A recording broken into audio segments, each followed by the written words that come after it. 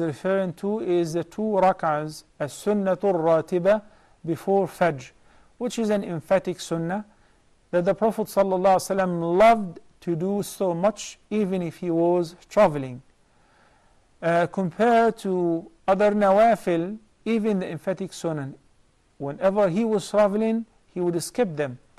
But the 2 rak'ahs before fajr were so important and significant that the Prophet ﷺ barely missed them.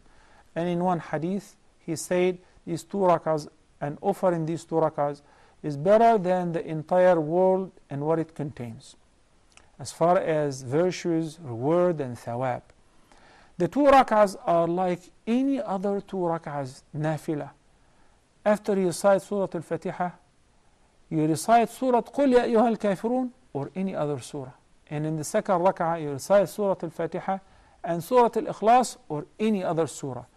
Yes, it has been reported that the Prophet ﷺ recited Surah Al-Kafirun after Al-Fatiha in the first rak'ah, and Al-Ikhlas after the Fatiha in the second rak'ah, whether for the 2 sunnah after Maghrib, the 2 sunnah before Fajr, or for the Duha prayer. But it doesn't mean that you have to stick to that. So you can do it very oftenly.